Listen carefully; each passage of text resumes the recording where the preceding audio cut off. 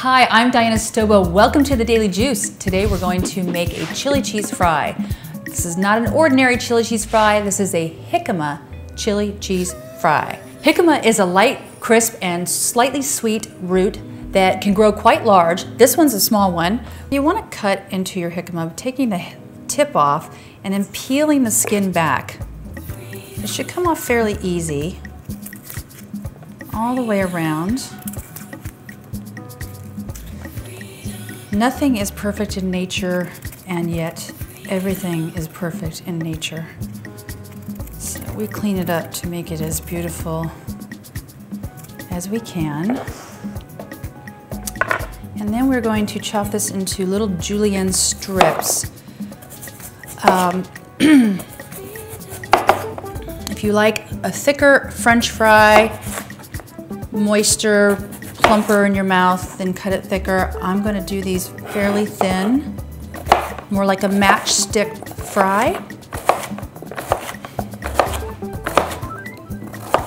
like so.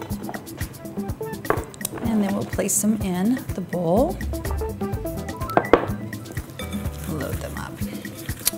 All right, very simple ingredients. A little bit of olive oil to coat. Some chili. This is a ground chili. And nutritional yeast. When mixed with salt, creates a cheese flavor. These are very simple ingredients, and then we toss. Coating each and every fry.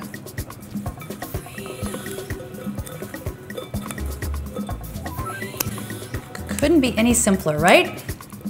And then we're going to place them in a beautiful bowl and serve them just so.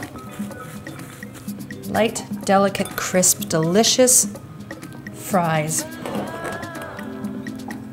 I'm Diana Stobo. Thanks for watching The Daily Juice. We'll see you next time.